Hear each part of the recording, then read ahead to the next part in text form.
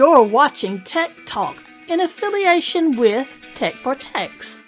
We're a community that supports independent trade with the help of vendors and distributors. We're live every Thursday at 8 p.m. London time, and we'll be streaming to Facebook and YouTube, Twitter, and Twitch. You can listen to our podcast on Apple Podcasts, Spotify, Amazon, Google, TuneIn, and many more. And now, the moment you've been waiting for, and your host, Philip Griffiths. Well, hello. Start again. Well, hello, everyone. Welcome to Tech Talk. This is a live show, and today I'm in Facebook jail. More about that in a few minutes, but let me introduce you to the guests in a few seconds. But before you do that, let us know if you can hear us and see us. So on the show tonight, we've got Ben. Let me get him out of jail. 1 second. Here we go.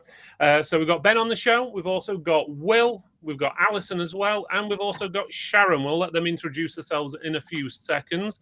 But obviously, again, guys, if you want to comment in the comment section, just let us know if you can see and hear us and that we're not just talking to ourselves, because it'd be a pretty boring show if that's going to be the case.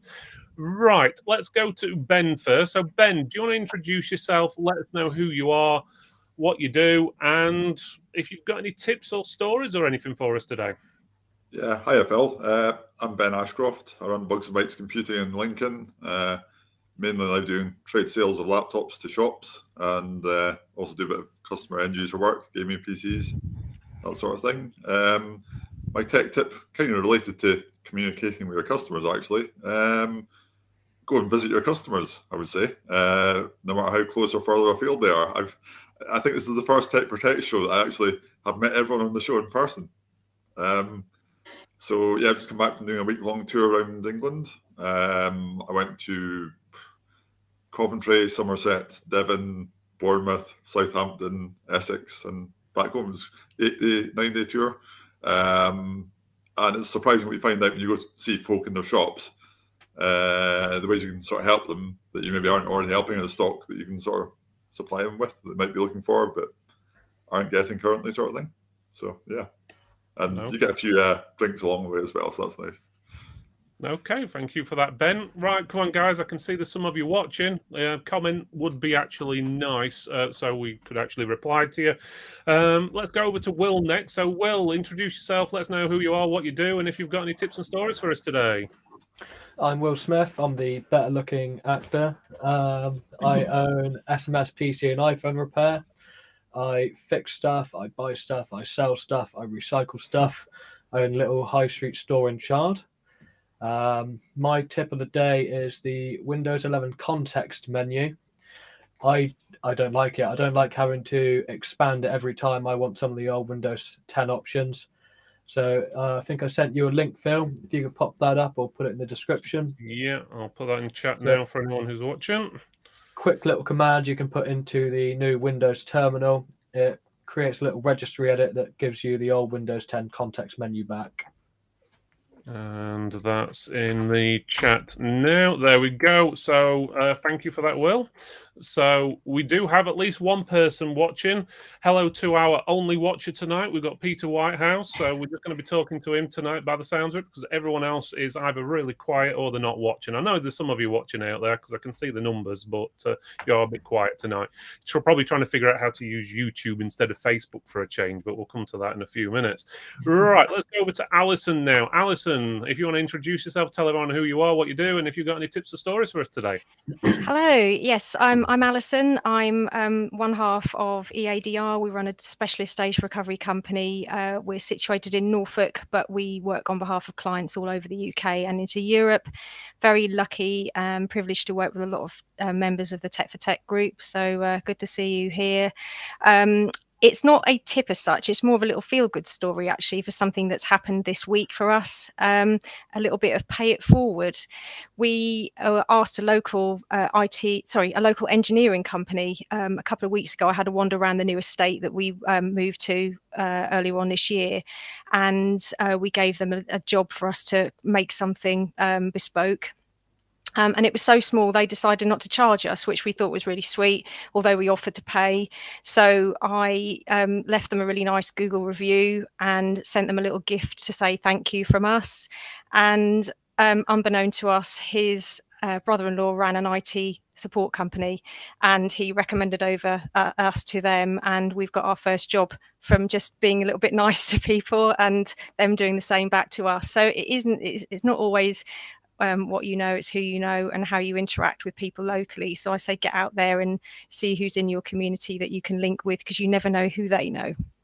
Yeah, I totally think your local community is something what a lot of people actually need to tap into a bit more than they actually do. So yeah, definitely Alison there.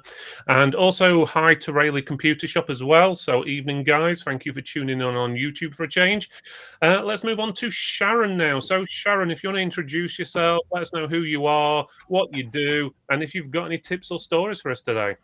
Right. Well, Sharon Richards is the name. Eurosoft UK Limited is the game. And so it's the PC Tech Diagnostic Group that you may all be familiar with by now. We've had lots of discussions on the Tech for Tech channel, and I've learned so much from this group. And if there was ever anything about communication, it is definitely, getting to grips with what the guys need out there, the guys and the gals, I should say. So yeah, that's pretty much it. And my tip, is really about, no matter how frustrated a customer might be, it usually comes down to something else or a whole string of things that are annoying them, and you just end up being the focus of that frustration. Don't ever give up on your customers. Don't ever give up on communicating with them, no matter how nasty it might seem. They're all great. They are. That's my tip. Right, thank you for that, Sharon. That's definitely a good tip there. Right, okay, so I suppose you guys want a little bit of information about what I've been up to for the last week. Ooh, shall we say Facebook ban again? So, Porridge. yeah, for some reason, and I'm not 100% sure why, because the messages I got were very basic. It's basically saying, you've done something wrong, and it could be one of these things on this list. And you look at it and go, I'm not sure I've done any of those things, but apparently I have. The only interaction I've really had is in the Tech for Tech group. That's all I really use Facebook for. Very rarely post on my personal page unless it's Tech for Tech related, like reviews and stuff like that. So not exactly sure why. The last thing I posted was about Tech Awards, because some people had submitted for some awards for like the store repair benches and stuff like that, and they hadn't included the business name. So I've made a post in the Tech for Tech group asking for that. And all I can think is one of those pictures somewhere, what I posted, what someone sent me was copyrighted, and Facebook's picked it up and blocked me for whatever reason. I've even got the messages, what they've sent me, just to show you what I've been through. So first thing I knew, I think it was Monday night, it just came up, got an email like this: Phil, you have 30 days to take action. I didn't click the link on the email or anything because I thought, you never know, could be a scam. So I just tried logging into Facebook, and wham, bam, it wouldn't let me in. So you click the link, say what says you need to click this link to appeal and so forth, which I've done. And it basically asks for your photo ID, which, if I get the right message up, will be this one. It just comes up and says, we can't review the decision to disable your account. We have fewer reviewers available due to the coronavirus COVID-19 pandemic, so we can't review this decision at this time, which is like, okay. And then about 10 minutes afterwards, I got the message saying, we've determined that you're ineligible to use Facebook. To learn about the policies, and it's just their basic legal terms and conditions, which is about 100 pages long. So I've not had much luck. So when I try and log in on my phone, your account is disabled, you have 30 days, and then it goes around in the loop again, do exactly the same things, and pretty much stuck, to be honest with you, in that respect. So what have I done? Not sure. How am I going to get back in? That's another question. Obviously, I did try creating an account straight away, and they blocked that as well. So God knows why. So I do have another account I have set up using a different phone number and so forth, email address and so forth. which is going to be a bit of a pain to get all set up and all linked in and everything again. But the good thing is on most of the stuff, Jen is put down as the owner as well. So even though I've been blocked out, she can still access. Obviously, she's still the admin of the group and so forth. And we've got a second account what we've set up as well, just in case anything happens to her account going forward.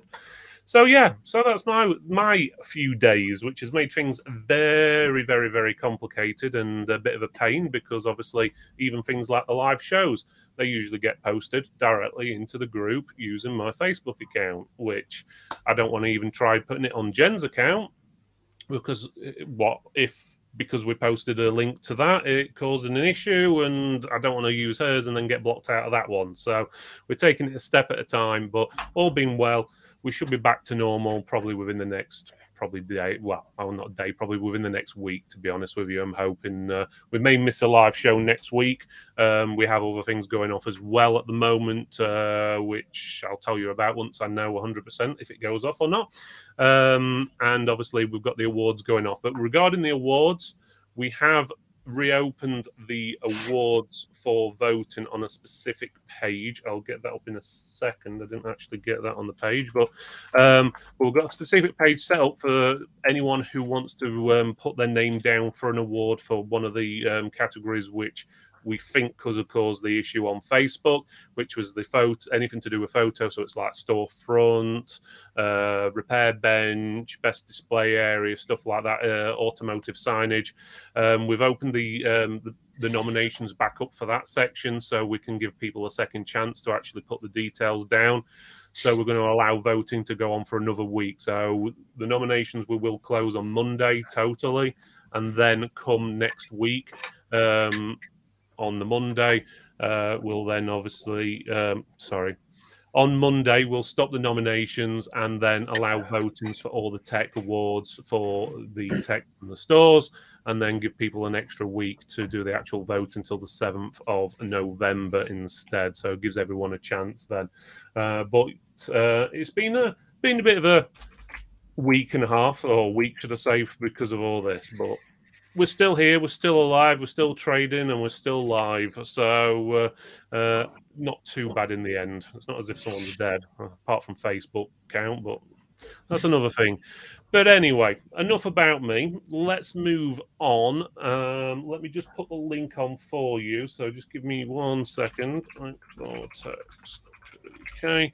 So if anyone does and want to put themselves down for one of those awards, what I've just mentioned, I'm just putting the link in chat now, which is there. So it's techprotect.co.uk/awards-extra. That will then allow you to submit any pictures or anything like that you want to be down for awards. Okay, so make sure you get that done if you are wanting to. Even if you've done it already, do it again just in case, because a lot of people did submit details without any names of the businesses, which makes things a bit hard in the voting. So I'd like to make sure everyone gets a chance.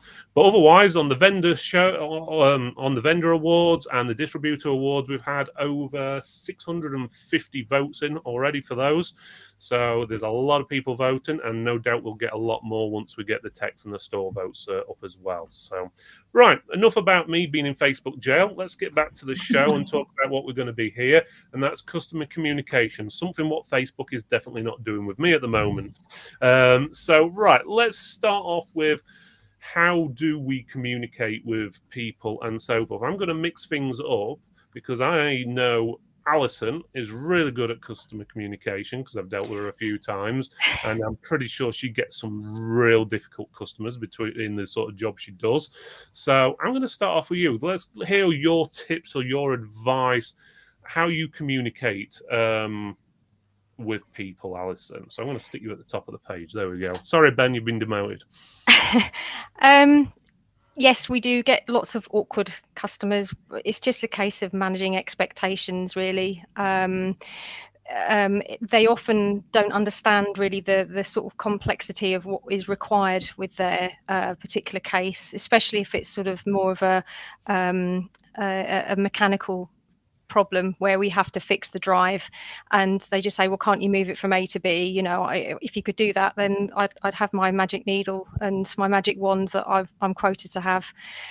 So often it is a case of explaining things carefully and trying to just not dumb it down, but make it easy for them to understand.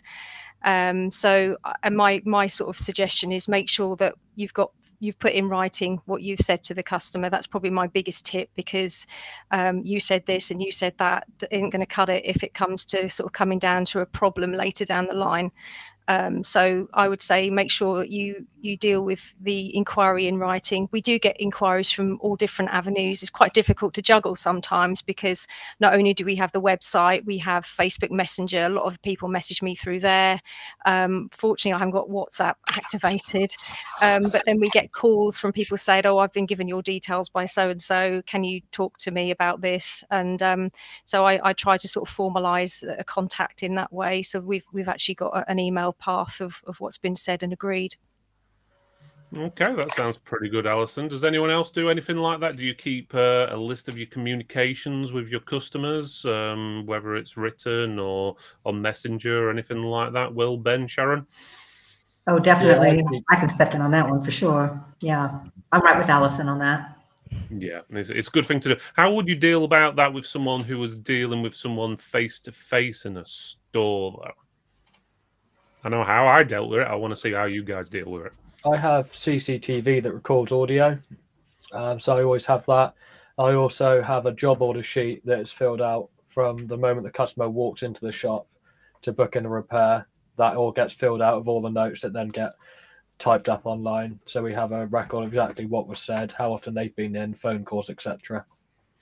Yeah, that's pretty good. Similar sort of thing we used to do with the store is we used to have 4 main cameras pointing at near enough the counter, and then one, it was near enough like a GoPro type thing, to be honest with you, as a second backup, pointing directly at the table so they can actually see when people sign stuff, because you'd be surprised how many people say, I never signed anything. And it's like, yeah, you did. But it's usually... either people trying to have you on, or sometimes communications issues, people don't understand and stuff like that.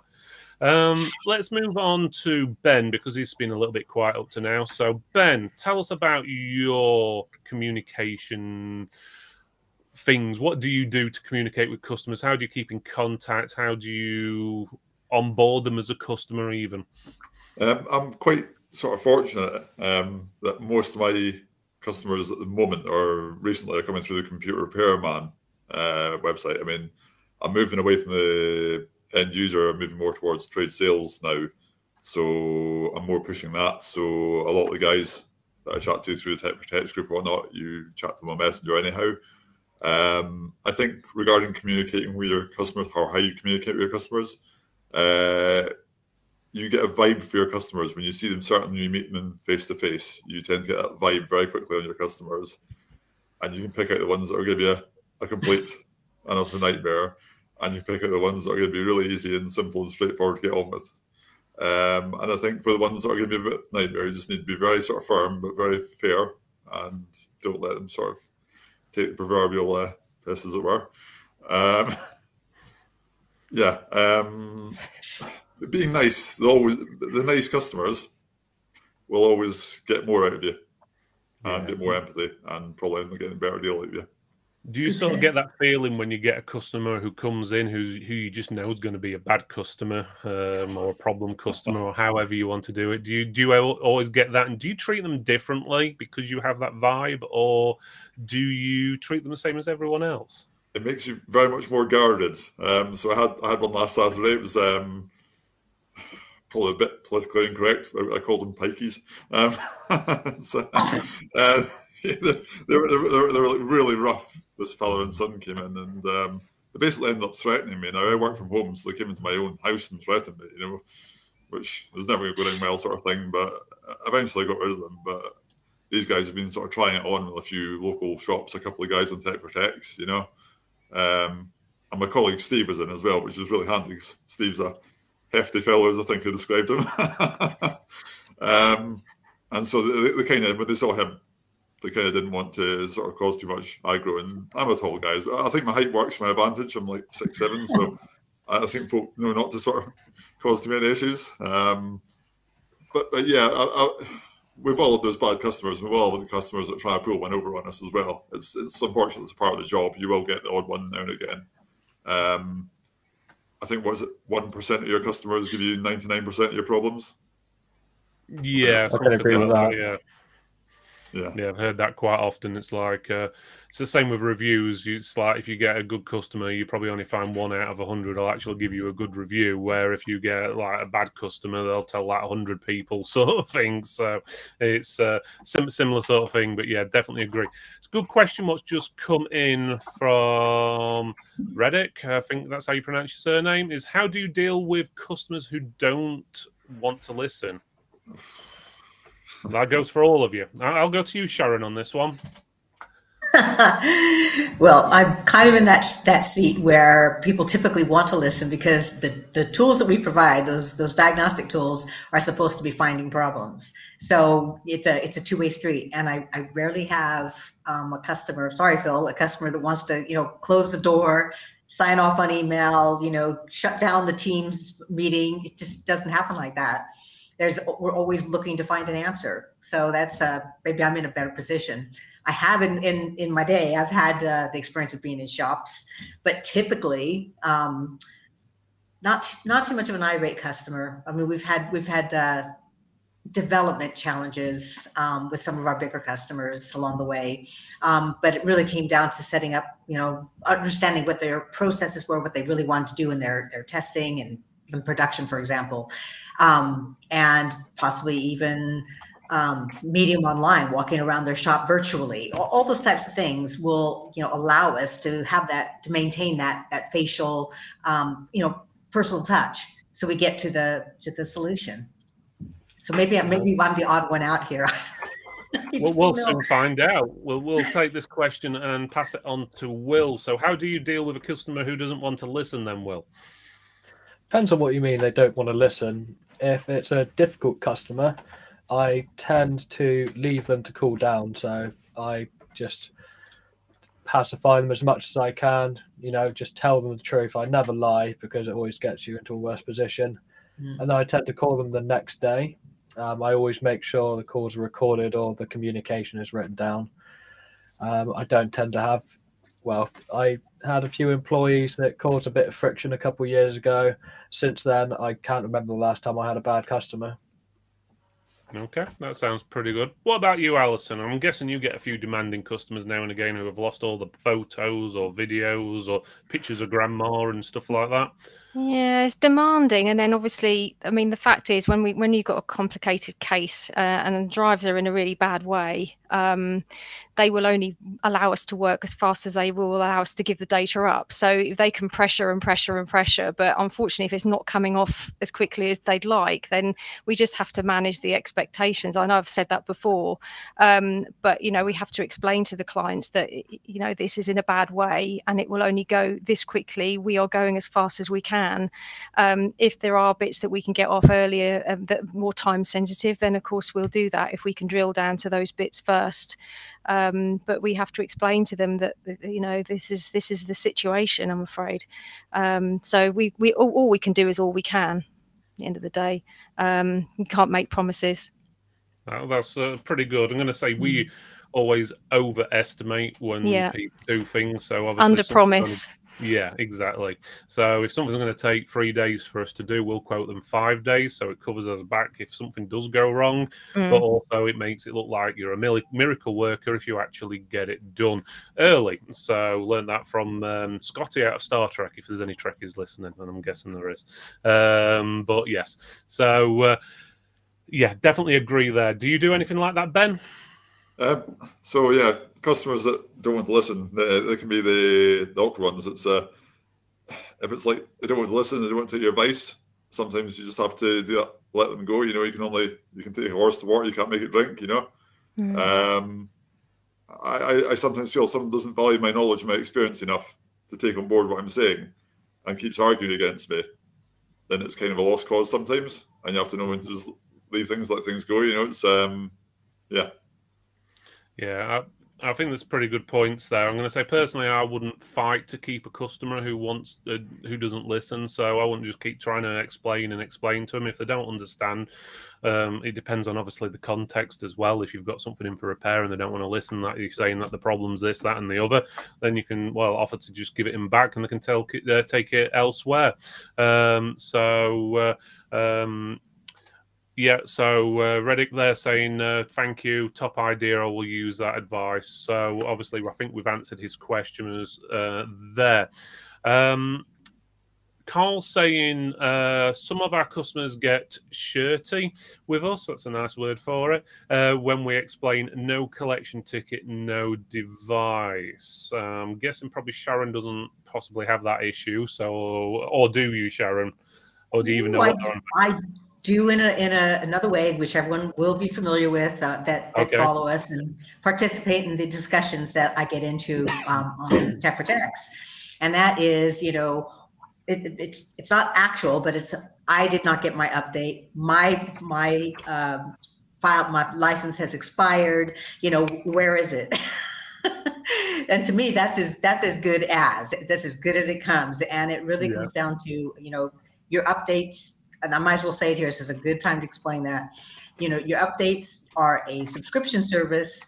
The program you get to have, you know, forever and ever, and that's how it rolls. So you, even though, how do I say, even though a customer may be frustrated by that, thinking they're going to have updates the rest of their life, you know, it just doesn't work that way. Well, we couldn't be in business because it costs so much. There's so much development time, and engineers and babies' mouths to keep full of food and so on, you know. But all in all, people typically will come around to that understanding, and they'll either, you know, buy the upgrade, or they'll just be happy with getting, you know, the perpetual license for what they have, and you move on. But eventually, I will tell you, they do come back.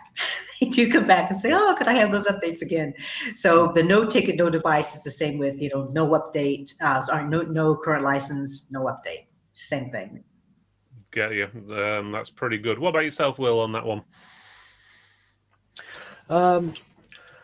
I would tend to explain to them that it's for their security.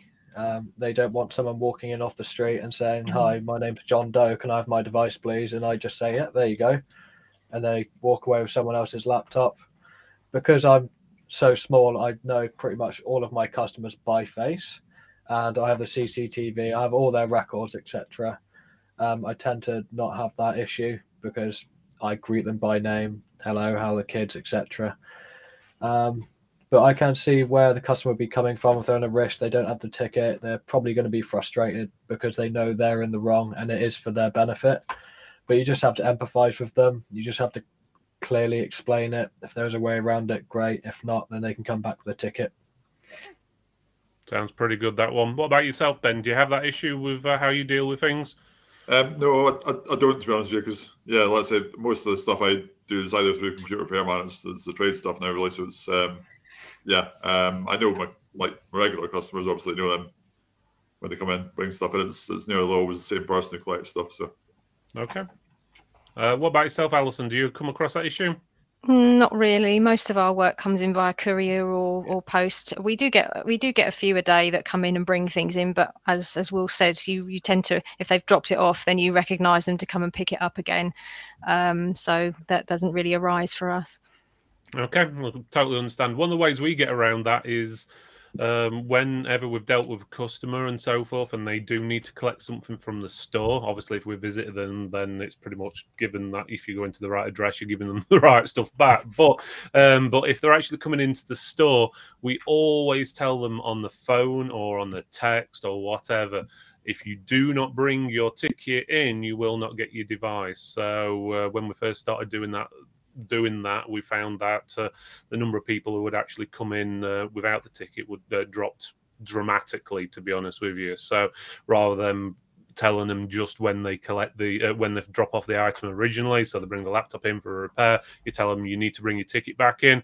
A lot of people were forgetting by the time they come back in a week or more's time to collect the device. So when we text them to say come and get it, or we give them a call, we'd make sure we emphasize it a number of times that you need to bring your ticket in. If you haven't brought your ticket in, at least bring your phone in, where you've got a confirmation on your phone as well, because we send out the ticket details on the mobile phones just in case they lose the ticket, so we can verify it. So we always tell them to do that, which usually covers things. So that might be something to consider regarding tickets. If you haven't got it set up to text people, Carl, is to get it to text them a ticket number, so when they do come back in, they don't have to most people have usually got the mobile phone on them, so they can just open the text message and go, here's my ticket number, and away you go. So just an idea. Right, okay, so guys in chat, you guys who are watching, can you put some more questions in for us? Do you have anything you'd like to know about dealing with customers, how to deal with customers, how to answer the phone? Is there something specific you say? Is there something you do specifically after you've dealt with the customer? Do you have any questions like that? Is any advice you've got even? So obviously it's all down to you guys what content you want us to talk about. So I'm going to go back around the room and talk to Alison first. Okay, so Alison, what do you do after you've dealt with a customer? Let's say you've sorted their issue out, you've recovered all the data and so forth. Do you communicate with them after? Is there much need from your side of things to communicate with them after? Let's say in a year's time, do you need anything doing or anything like that? Either if it's just an email or anything along that lines? Not really. We don't sort of tend to follow up in that respect. I mean, the first thing we do once we've actually completed a case is we make sure they got it back safely. So we will contact them probably within a week and just make sure that they've got everything back. They've opened it all successfully. Everything is working okay for them. Generally, if there's a problem, they'll let us know quite quickly. But some people just take the box and don't do anything with it. And of course, we can only keep the data safe on our servers for a certain period of time before we have to get it, removed securely, which is the case for about a month. We keep it just to make sure they can see everything. There's been no problems with the transfer onto the new drive, etc.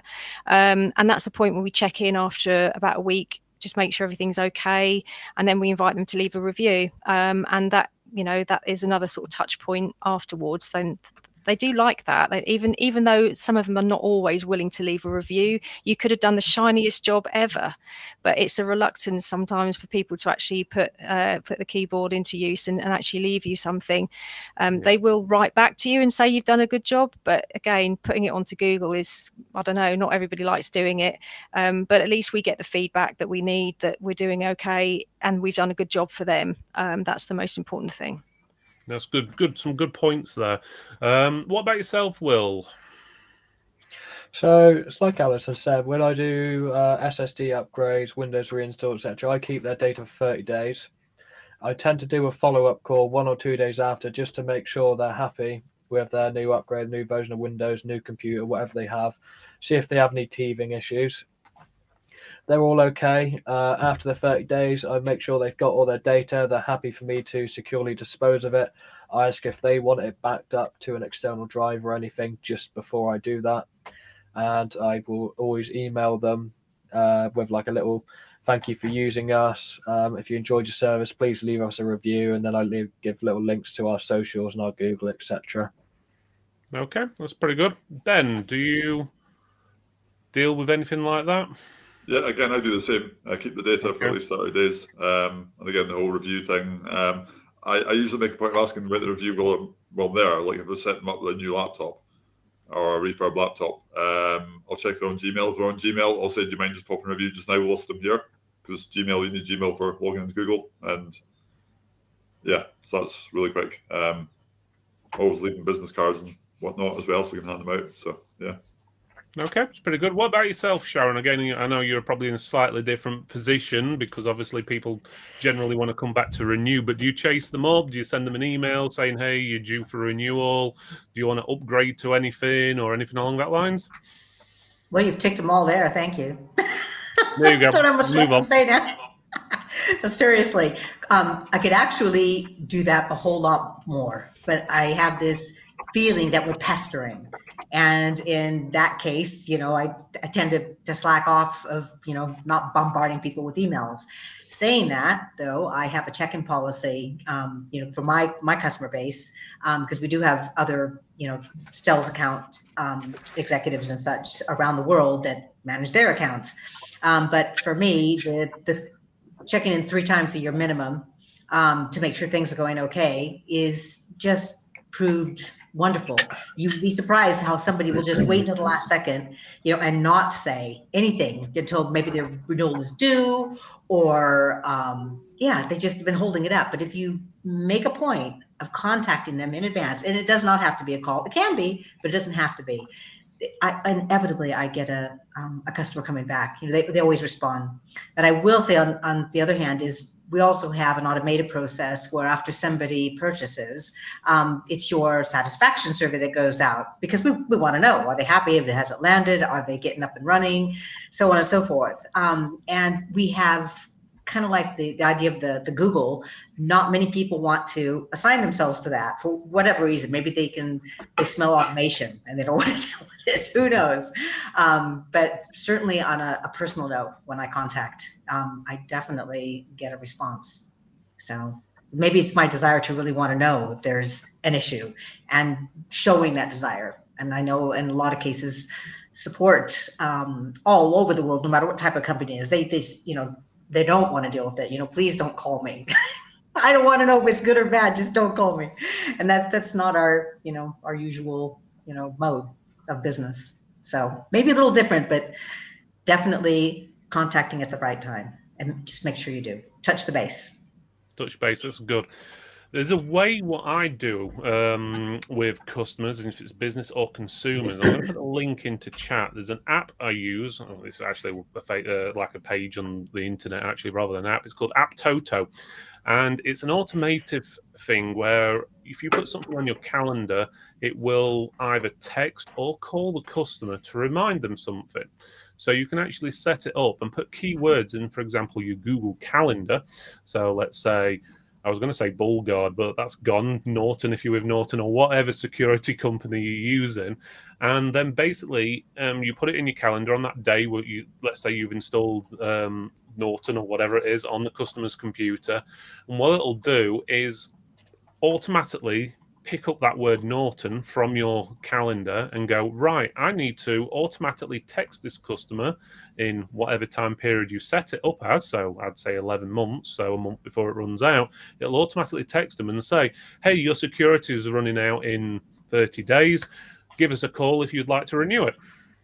Or you could do something else. You haven't had your computer serviced in a year. Would you like your computer servicing and stuff like that? So it's a very good program, and you can even put your own voice to it as well. So you can have pre-recorded voices, so it'll just call them up and basically say automatically, you don't have to do anything yourself. Yeah, it costs a few pennies, but it's not too bad. But I also use it for reminding customers that they've got appointments as well. Or if you've ever been to a doctor's or whatever, they usually have an automated call sometimes a day before or a few hours before saying, hey, you've got an appointment at 2 o'clock, make sure you come.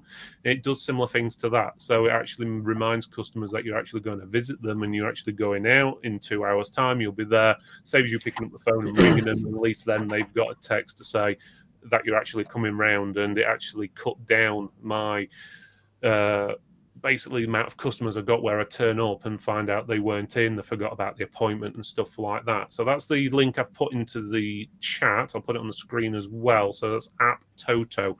Just look into it. It might not do what you want it to do. It may do, but I've found that very useful over the years. It's cut my costs down out of wasted jobs, and it's got my repeat customers coming back because they get reminders. And you can even put things in like your calendar and so forth, saying the customer thinks that they'll probably want a new PC in a year, and it'll basically ring them up, hey, you're still looking for that new PC? And hey presto. So something to think about. It's cheap for what it is, and it's all automated, so it saves you time, which can be a big thing when you're running your own business. I know they do something like that in our CRM, so I don't know whether there was something available in Repair Shopper or something if the guys are using that. It's like some sort of diarising process. There probably is. It's probably very similar to that. I've not used it myself, but no doubt someone will tell me that there it is available. So, but yeah. So if obviously you don't use that tool, if Repair Shop offers it, take advantage of it. You'd be surprised how many tools there are in a lot of programs that you don't even realize you've basically got. But yeah, so definitely good advice there. So. Right, not really customer communication related, this one, but how often would you recommend a customer get their PCs cleaned? That's down to the customer, in all honesty. It depends on what it is. If you're dealing with a business customer, what's in a warehouse and they've got a machine, what's getting covered with dirt, I'd recommend going out every 3 months to 6 months. But if it's a normal consumer, home consumer, probably once a year. What we usually tell customers is when your security is due to be renewed, give us a call. We'll come out, give you a service, and do your security at the same time. That's how I do it. I don't know if Will or Ben do a similar sort of thing. I do the exact same thing. It just depends on the customer. I've got some very grubby customers. Bless them, they eat all over their laptops, and it comes in with like a film of food, etc. on it. Some need it cleaned every 30 days. Some need it cleaned once a year. There we go. What about yourself, Ben? Do you do that sort of thing, or I do occasionally? Yeah, I usually recommend once a year. But if, like smokers' computers are all the worst. Bring them in like sooner. Yeah. I won't go too much into it, but I've come across many different computers in the years. I've had one sitting next to cat litter boxes, what suck it all in, to filled with insects and little creatures, shall we say. And all sorts. So yeah, it depends on the customer. So probably best thing to do is say once a year, and then if you go around after a year and it's really, really dirty, maybe have a word with the customer and say do it every 6 months or something like that. It's really down to how you're going to do it, and if you're on about internal clean or if you're on about like software cleanup or both even. Obviously that's totally up to you. Right. Okay, his town's on the edge of a desert, so I'm guessing he's not in the UK then. Yeah, so obviously if you're going to get a lot of sand or dust in there, then I'd probably advise you get it done a little bit more often. But again, it's down to the customer. Some customers are cleaner than others, and I'll leave it at that. Right, let's get back to the main topic then. So guys, do you have anything else you would like to add in? I'm going to start with Alison this time. So, Alison, have you anything else you would like to add to this? So, from yes, go on. I do have a bit of a tip actually. That no now doesn't mean no forever, and the way that you handle your customer in between those 2 points is and keeping it professional is the best thing to do. We had a couple of people who, especially with times at the moment where money is a little bit tight or they're thinking about what they're spending, they had a quotation after sending the drive in, even though we qualified them on the phone, because we spend a lot of time speaking to customers about how much things are likely to cost. And obviously those who aren't serious or who the data on there isn't really that important, perhaps don't end up sending it in, which is fine. But those that do, and then we give a quotation to, if they decide not to move forward, then obviously we explain, did they realise that the quote was on a no recovery, no fee footing, because sometimes quotations can be misunderstood. And also that if they want to move forward, that we do offer an instalment plan for them. So we give them as many options as we can before closing the door. But we don't close the door forever. We just say to them, if they change their minds, then they're most welcome to resubmit it at another time. And that has actually happened. I had somebody knee-jerk, well, more than one knee-jerk in the last couple of weeks on a quote, and we talked to them about sending it back, and they don't respond. And then all of a sudden, when you send them the invoice for return shipping, I've had second thoughts. Is that okay if I do that? And of course you can, but if I'd have sort of been a bit shirty with them to say, look, you didn't go forward with it, here's your invoice back. It's just keeping that professional stance all the time, because you never know when they're going to U-turn on you. And when they want to come back in the future, at least they know that they haven't got that hurdle of sort of warming you up again, that you'll be happy to work with them. Okay, that's pretty good. Thank you very much for that, Alison. Let's go over to you now, Will. Do you have anything else you'd like to add? Yeah, it's about how you present yourself to your customers. So when I first started in business, I was a bit shy and a little bit wary of my prices. I would always sort of say, oh, I'm sorry, it's going to be this much, because I thought I was overcharging. Now I say my prices with absolute confidence. And I think it's really reassuring to my customers, knowing that I'm confident in what I charge, that the service is worth it. I recently had a quote for a custom build for someone. They were quoted down the road like £50 or something like that. It's going to take me a few hours to do. All RGB fans for the lot. My quote was more around like 150, 175 to get it all done. I talked to them about the bits that they had chosen for the build because they had bought all of their own parts. I made myself come across really knowledgeable and interested in what they were doing, made a few recommendations on what they were going to play, etc. And they ended up coming to me, and I think it was because I really showed an interest in showing that I knew those parts inside and out. I'd done this a lot, whereas they could have gone with someone who was 3 times cheaper than me, but probably didn't give them time of day, just said, yeah, drop the parts in, I'll get it built, and off you go. So really engage in your customers and be confident in your pricing and yourself. I think that's one of the things what a lot of techs have issues with is the confidence of talking to customers. I've found that quite often, and even talking to each other sometimes we can be a little bit shy, and especially sometimes when it's the opposite sex coming in the store. If it's someone who's attractive or whatever, maybe they have issues then as well talking to them. I've seen it quite often over the years. It is one of those things, it's how you present yourself, as you were saying, and it's not just the way you talk, it's also the way you dress as well. If someone comes in and looks at you and you're wearing a t-shirt with a pizza stain down the front of it and sweaty armpits and jeans around your ankles near enough, then you're going to put a lot of customers off by looking like that. And even if you're in a store and you've got a store and people come in and look at your store and they go, oh, it smells like KFC or something worse, it can really put people off. So I would advise is not only looking at how you present yourself as in how you talk to people and stuff, is actually how you physically look and your surroundings as well, because you'd be surprised, some computer shops do look quite dated. When I say dated, I don't mean that they can't afford to update stuff, but it just looks like they've not cleaned it in 50 years or something like that is probably the best way of doing it. So no offense to any guys out there if you haven't cleaned your shop in 50 years, because you really do need to. So it's as simple as that sometimes, just having things clean. If it's your store, your house, or wherever you're inviting them, you're going to set a different tone to the conversation. If you're dressed smart in a suit, sometimes people are happier paying people £100 if they look good, rather than giving someone who looks like they've been sleeping on the park bench £100. So just make sure you look the part. Okay, so yeah, definitely agree with you there, Will. But with the conversations, it's really hard to talk to people though. Especially a lot of us are shy.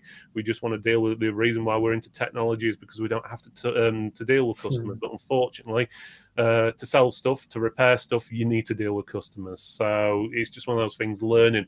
And one of the things I'll tell you, which does help with your confidence and builds your confidence, is coming on shows like this and talking. I've seen the difference with a lot of people who come on this show from when they first started to where they are now, and they have come out of the shells a bit more. And I would suggest that doing stuff like this, or even going to local networking events and stuff like that, where you can actually communicate with people, just let your guard down and just do it. Worst case scenario, what happens is someone doesn't like you, well, you won't see them again. But you just need to get out there and try and smile now and again, which is definitely something I don't do. But there we go. Right, let's move on to Ben before I start rambling. So Ben, have you got any other tips for communication? Just when you're on about being on the show, that's a great way to pick customers up depending on your business as well. It's one of my customers saw me on the show one night, and yeah, they now buy quite regularly from me. So, but yeah, remember, customers are your lifeline at the end of the day. You know, it's don't be a slave to your customers, but equally look after them and respect them. Try and build a relationship, and that's not sounding too dodgy there, but you know what I mean. No, you try and. Yeah, no, try and build a bit of a rapport, a bit of a relationship, and actually be a bit humble sometimes, accept that sometimes you can get things wrong, and we're all human at the end of the day. Sometimes you can just both be having a bad day, and yeah. sort things out. As long as you sort things out, it's all good, hopefully. Yeah, that's definitely good advice there. What about yourself, Sharon? Anything else you'd like to add on to that? Well, I was just thinking about the display of ourselves, but also some of the customers that we come up against. I think that, and I say against because there was a negative tone to that, who you might meet and how you might smell and so on and so on. And, a lot of times a customer can't help it. They are just what they are.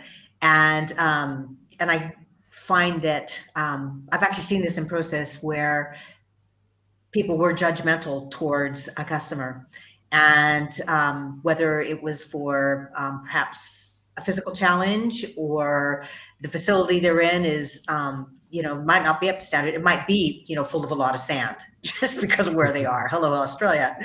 But they can't help that. And again, from my perspective, the tools are there to test the computer hardware to make sure it's running correctly. And I just want to look beyond every single thing, because it doesn't really matter to me anyways, of what's going on with that customer, personally, physically, where they're residing. I think I've seen it all. I think I've seen it all, and been doing this a lot of years. I think we're on 40 years now as a business.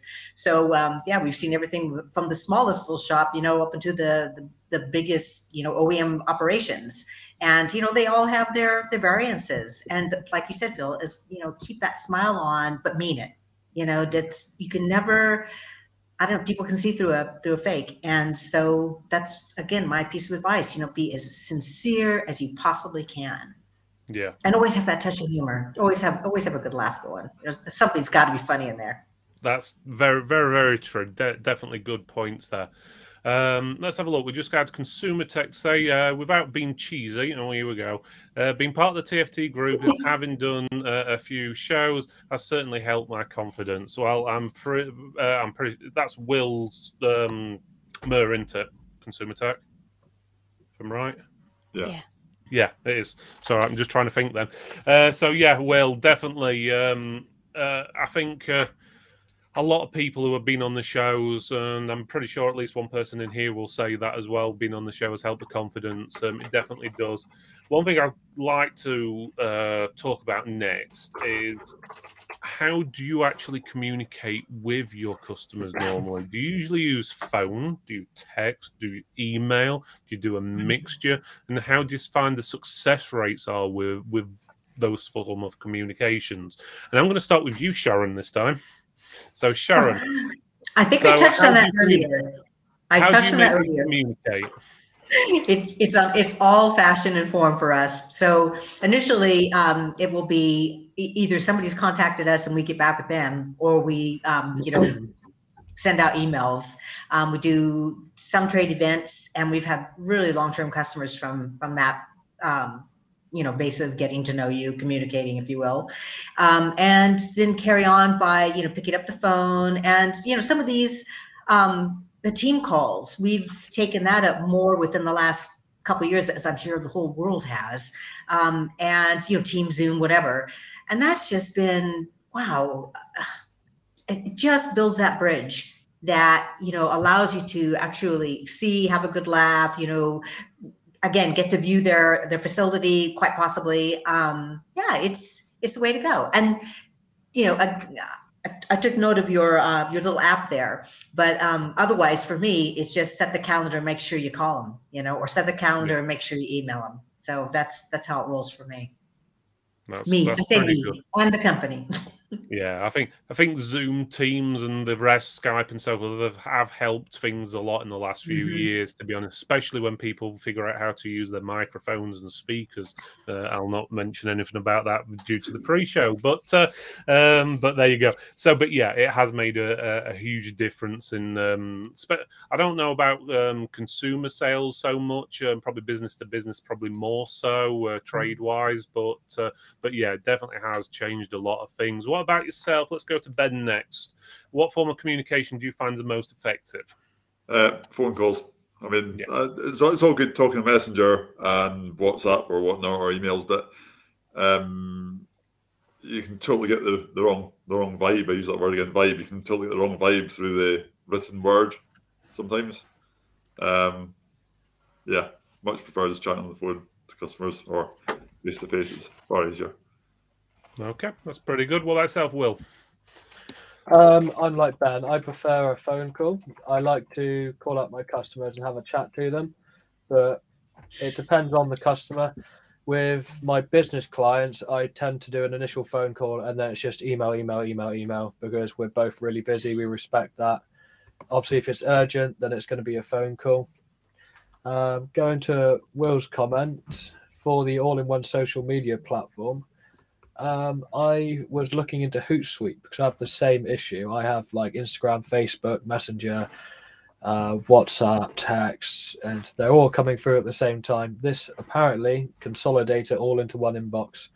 Haven't used it yet, but it might be something for you to look into.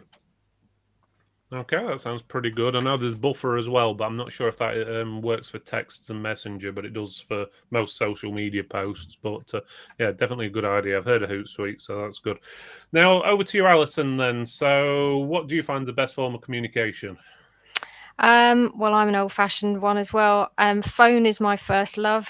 That probably comes from a background of being in phone sales for quite a few years, so I've spent a lot of time on the phone. I think for referrals, it's a lot easier to explain the nitty-gritty of what's involved in a phone call. It would involve probably 10 emails with all the questions that get asked. So you can get right to the nuts and bolts of a conversation with a phone call. And once it becomes a live case, then it goes between phone call and email. But I get, as I said earlier, I get messages, can you ring, can you do this, through sort of Messenger, not WhatsApp, thankfully. But yeah, one of those two platforms tends to be sort of more of a live chat with somebody or will ask questions, but I tend to sort of move on to email once it becomes official, if you like, and then we're exchanging a lot of technical information and details, so it tends to be easier to keep a track on. Okay, sounds pretty good. I think everyone's in the same boat here.